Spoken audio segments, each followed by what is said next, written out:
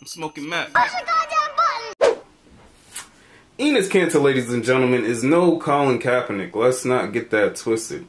It's more like Michelle Tafoya, going the whole blind nationalism route. Don't get me wrong, I respect ENES on his initial plight and his fight for human rights, but it's kind of veered off into a territory I don't think ENES is really prepared to get himself into, or may not fully understand. And some of it's starting to look opportunistic. ENES KANTER now sucks at basketball, so there's no reason why any NBA team should want to sign him. He's always been slow and unathletic, but now he's slower, more unathletic, and he can't fucking finish. He's done.